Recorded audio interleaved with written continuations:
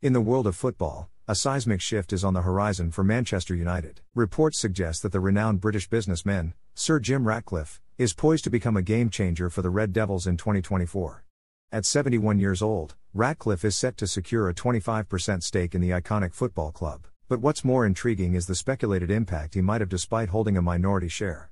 According to the trusted transfer guru, Fabrizio Romano, major changes are expected both on and off the field once this partial takeover is complete. Romano hints at a super expensive signing in the making. The focus? A top-notch centre-back for the 2024 season. United's recruitment team has meticulously created a star-studded shortlist, and one player stands out prominently among the rest. Antonio Silva from Benfica and the technically adept Gonçalo Inácio of Sporting are just a few names in the frame. Liverpool also eyes Inácio as a potential successor to their star defender, Virgil van Dijk, but reports suggest that Jean-Claire Todibo could be the preferred choice for United in the pursuit of a commanding centre-back. As the football world eagerly anticipates this transformative shift at Manchester United, the question remains, who will join the Red Devils saga in 2024?